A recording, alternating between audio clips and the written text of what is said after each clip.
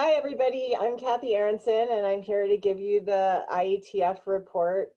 So this presentation, like I've said in the past, this one covers IETF 108 and 107, a couple of interim meetings that I attended that weren't during those meetings, and also there's a little bit from the last in-person meeting, which was last November. It's not in depth. It's even less in depth than it has been in the past because I only have 20 minutes. I hope you enjoy it. I'd love your feedback. That would be awesome. Also, I have some extra slides past the very last slide that I'm going to present that are things that I don't have time to cover, but you might be interested in. So take a look at that. So this is the first ever totally virtual IETF was 107. So I don't have as many crazy photos of people, shoes. I do have a couple of virtual IETF photos. I did take all the other ones at IETF 106. And the other highlight is there's a virtual hum tool. So in ARIN, we do a show of hands. At IETF, we do a hum.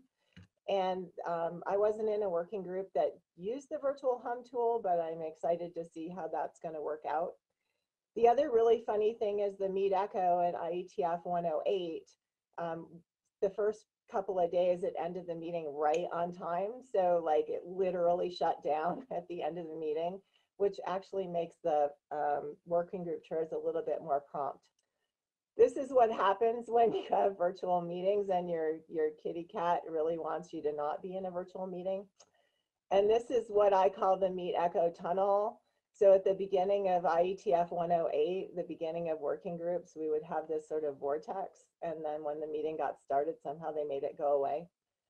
So some interesting data on virtual IETF 107. There were 701 individuals that participated from 39 countries. And IETF 108 with the Meet Echo and more formal announcements had a lot more people. I'm really interested to find out if there are countries that are participating or people that are participating that couldn't in the past because they couldn't travel, and this is more equal for participants to participate. So the IEPG slides are from the November IETF, the last in-person IETF, but I included them because I think that you'll find them interesting. And IEPG is a network operator group that meets before IETF. And it's met since the 90s, even though people don't seem to know that it exists. So the FORT project is an LACNIC initiative. It's an RPKI validator.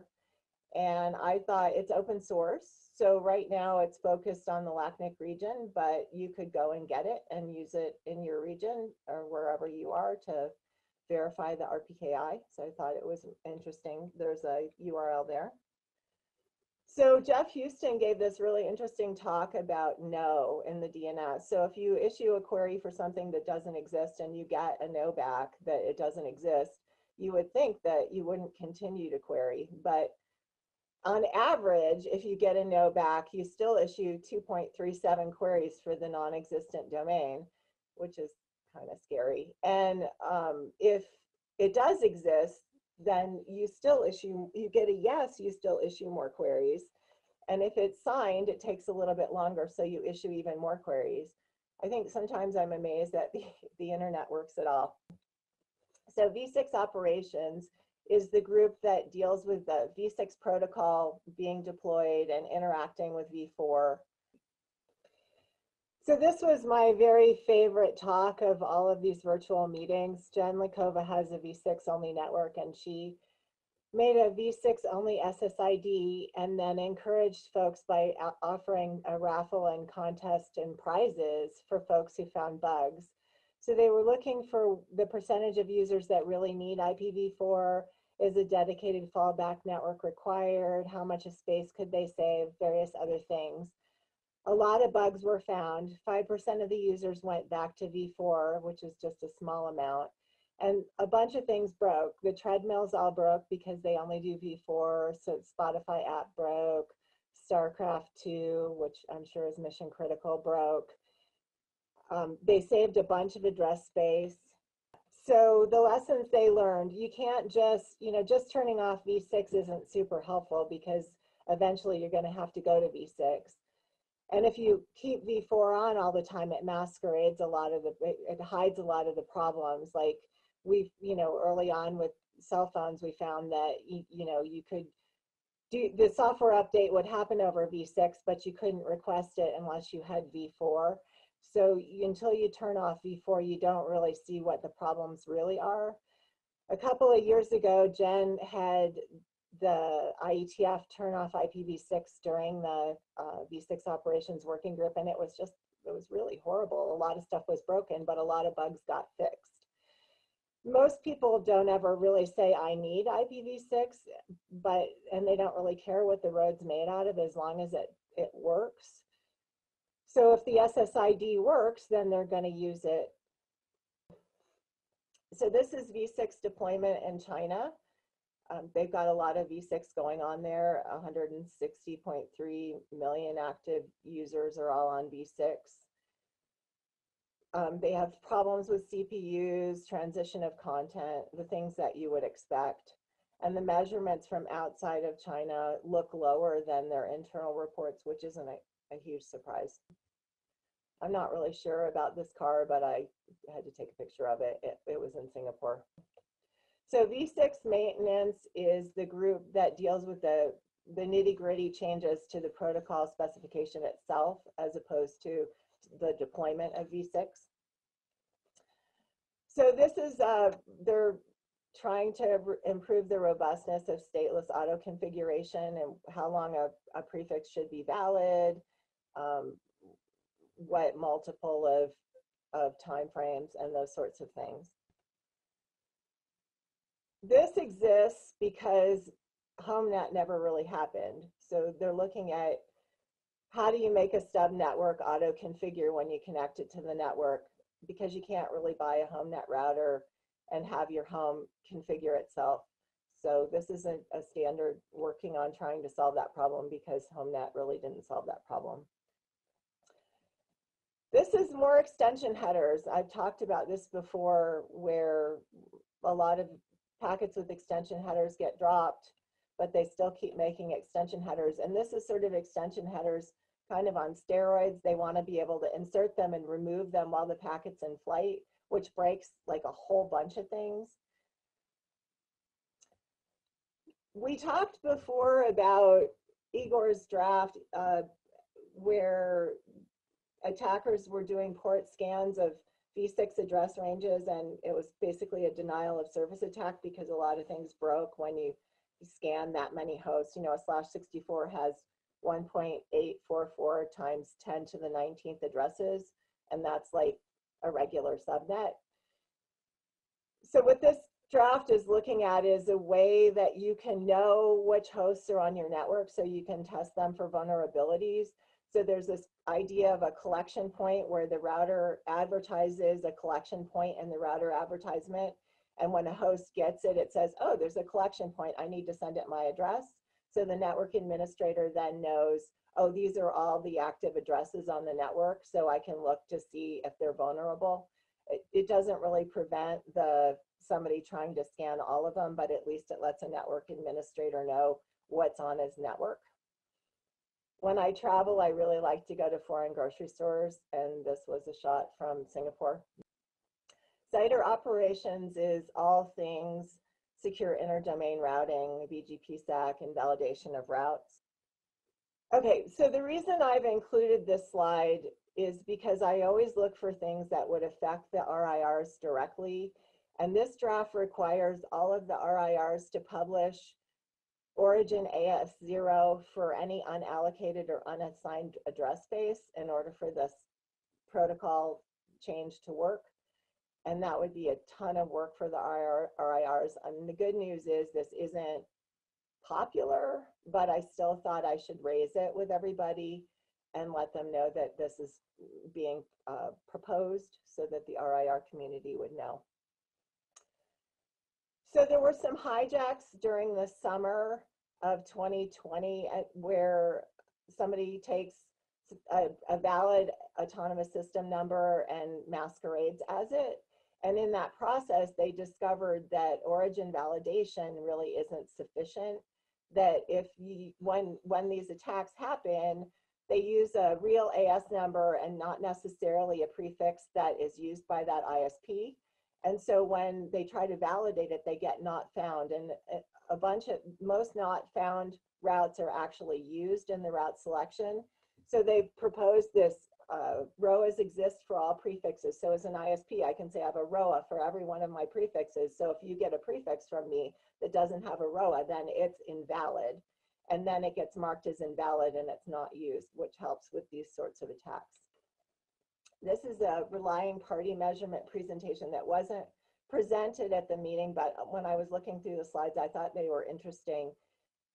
It can take from a minute to an hour for the relying party to synchronize on what's out there and the what's validated. And they don't look at all the certificate authorities, so they don't necessarily have a complete view of the RPKI. Lost in translation, that's all I can say about that. So global access to the internet for all is where all the community networks hide out.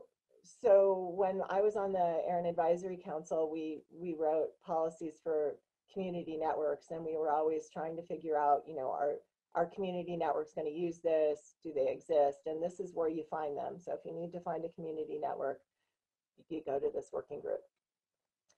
This is information about a rural South African network.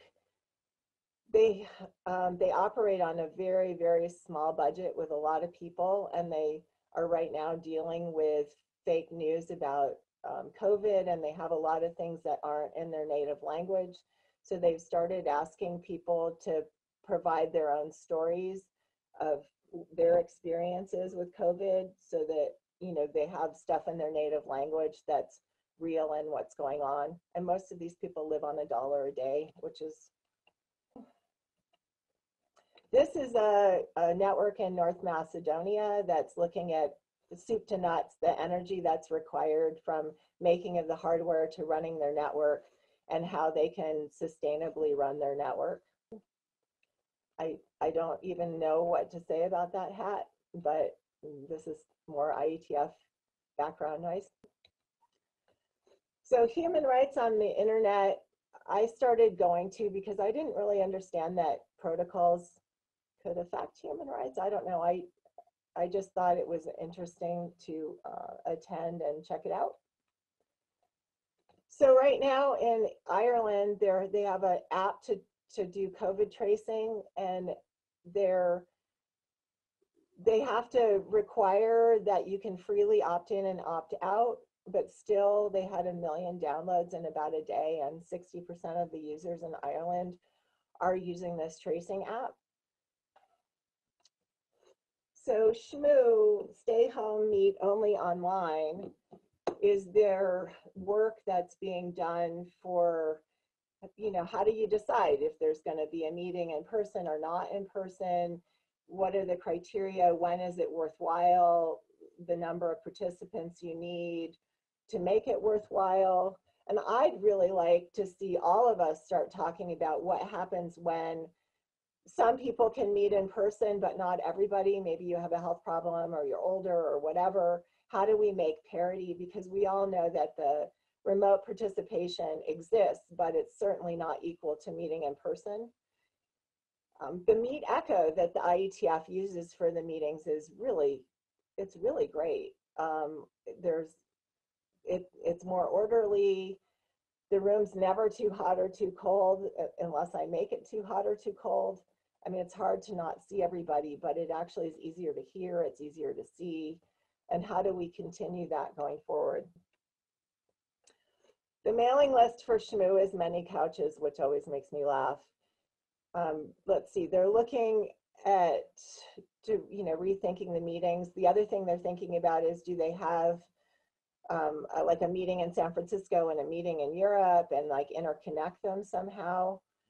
Meet Echo has a virtual lounge that you have a little avatar and you walk around and you can meet with people and virtually sit at tables, which is, I don't know, I didn't get a chance to use it. I went in and checked it out.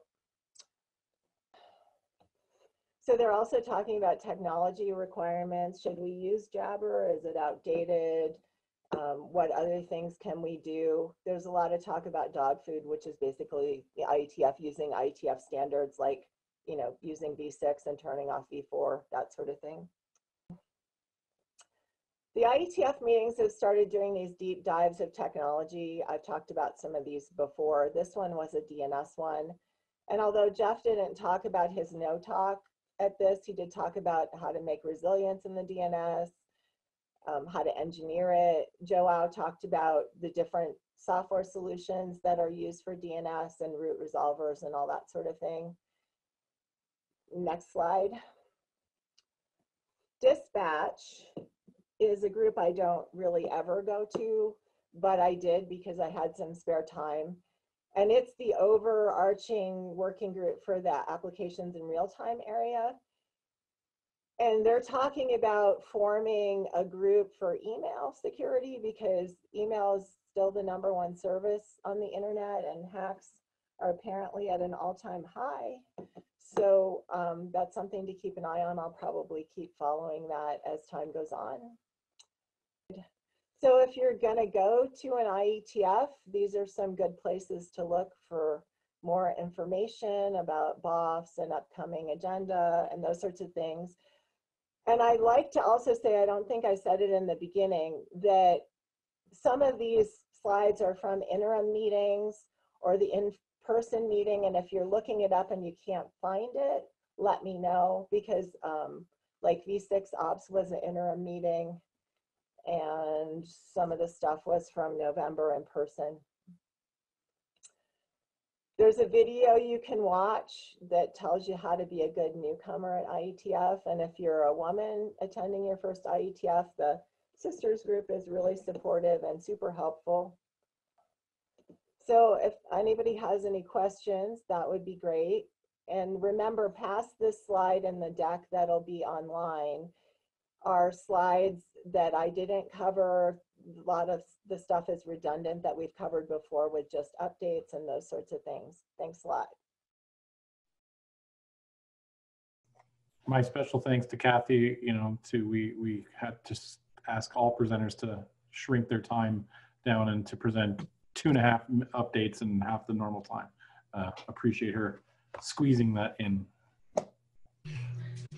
So we do have some questions in queue. Kathy, I know you're, I believe you're out there to answer them. So I'll ask them and you can respond.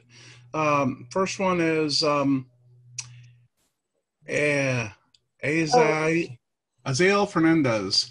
What has been the IPv6 only experiences during the last IETF meetings? Has it improved, less broken things following every meeting? Well, they don't generally turn off V6 in working groups and make you only use V4, but there are V6 only SSIDs and people use them and they seem to work.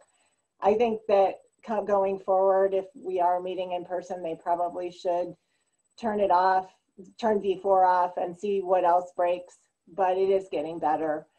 I also wanted to mention real quick that if you are interested in the next virtual IETF, which is in November, but maybe you don't have a sponsor to pay the registration fee, which is early birds like $230 maybe, you can, there's a fee waiver program and they're pretty lenient. So if you're interested, check that out on the IETF.org website.